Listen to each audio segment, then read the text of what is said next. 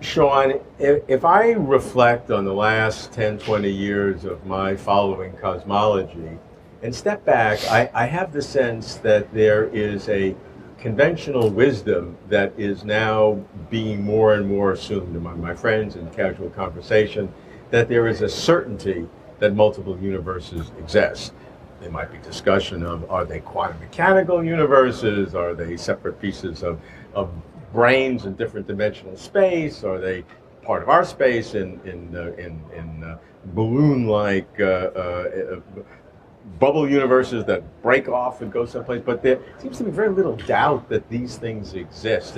By reading the landscape right, if your friends think that multiple universes certainly exist, you need to broaden your circle of friends, I think. And I don't even think it would be that hard to do. And I say that as someone who is very comfortable with the idea of multiple universes.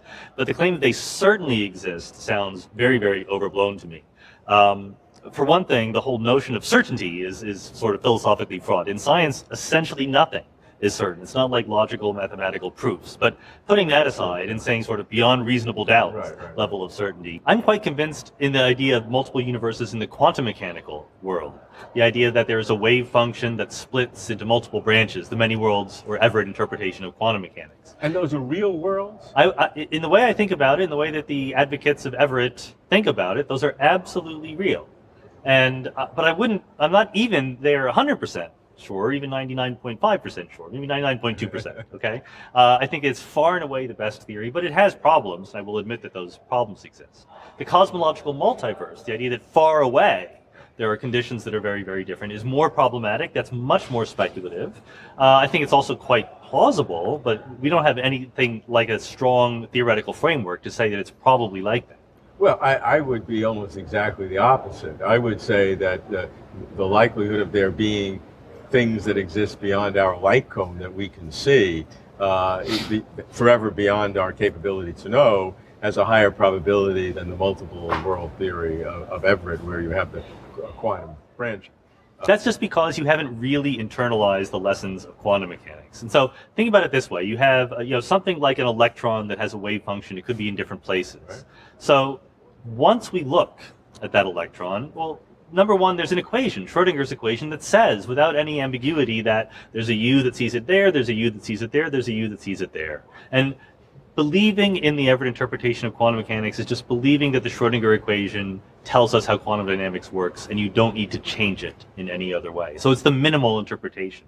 But the other thing is, even before you looked, there was an amplitude for the electron being there, the electron being there, the electron being there. If I want to call those separate universes, what has stopped me?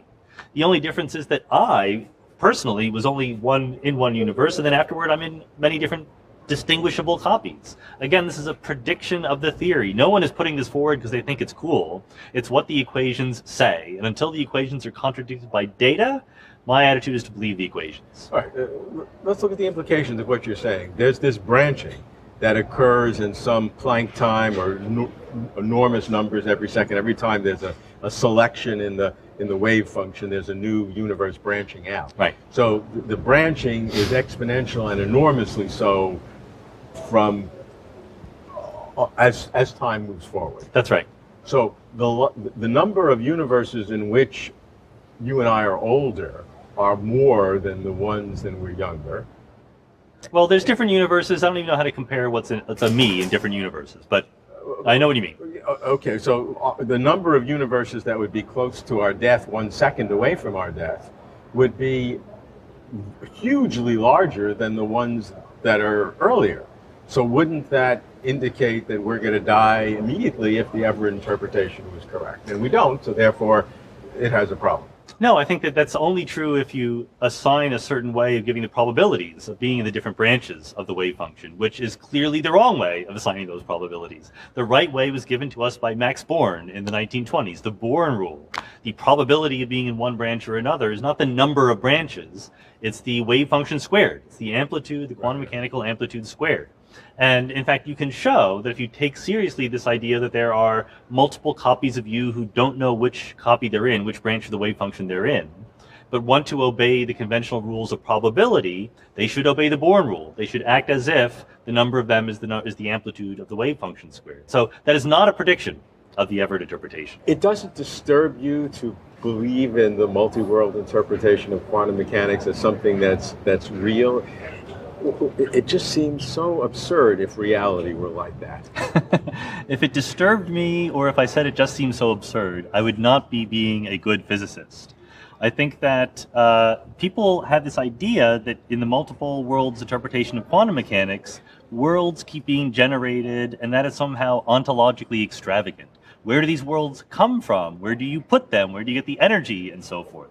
But all of these are just misguided questions. The many worlds interpretation of quantum mechanics just says there's a quantum state, it evolves according to Schrodinger's equation.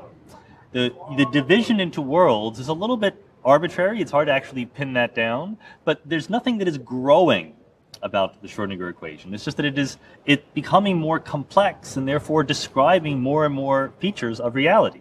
But it's not as if more things are coming into existence. You're just slicing something that was already there all along.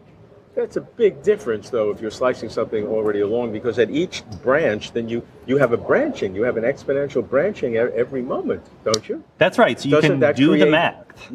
That creates more and more of these whole realities every Planck period.